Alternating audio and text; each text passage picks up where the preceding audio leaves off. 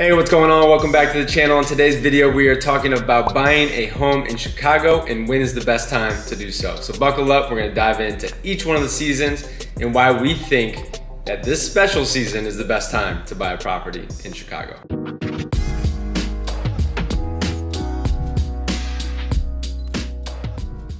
If this is your first time on our channel, thank you for being here. My name is Jordan Pyle. I run a real estate team called Pyle Residential downtown in the city of Chicago.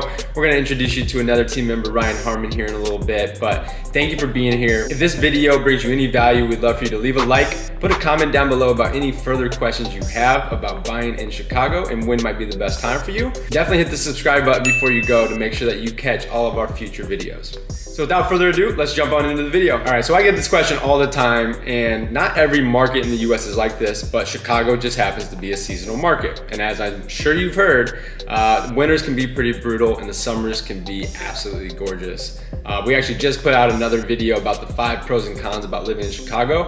I'm gonna link that in the card below. So you can go check that out to learn a little bit more about things that we love about Chicago and the things that maybe we don't so much prefer. And a quick disclaimer before we jump on into the first of the seasons, which is gonna be the spring market.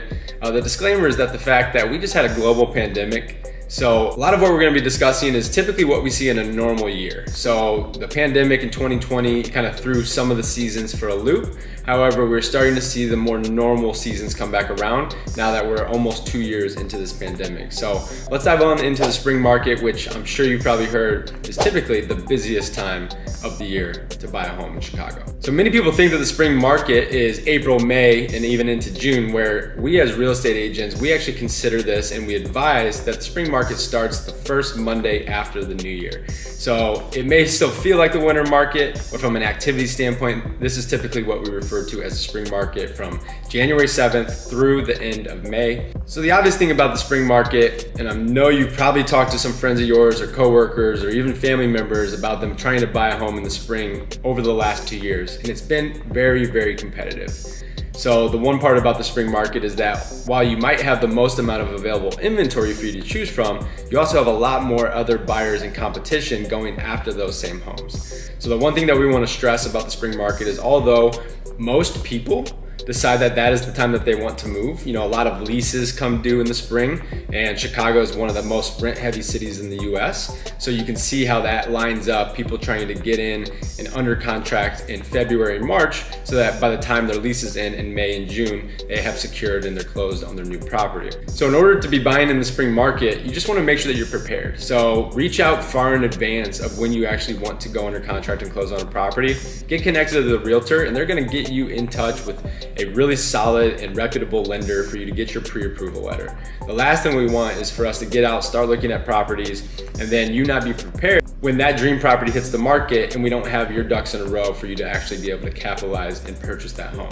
But we do still think there's a better time of year to buy. So before we get into when we personally feel is the best time to buy a home in Chicago, I'm gonna turn it over to Ryan Harmon, and he's gonna talk about the next 2 seasons of buying in Chicago and the pros and cons of each. So after the crazy spring market, we head into the summer market, which is June, July, and August. This summer we saw a crazy travel scene, which led to less demand on the houses that were on the market. And because of that lack of demand, these houses were staying on the market for longer than normal during the summer months that we were used to in the past. That being said, if it was a hot property, it was still gonna go fast. So in short, summer is still a great season to purchase in. You could still get a great deal because there's less competition out there for you to go against. So the next season we're gonna cover is winter.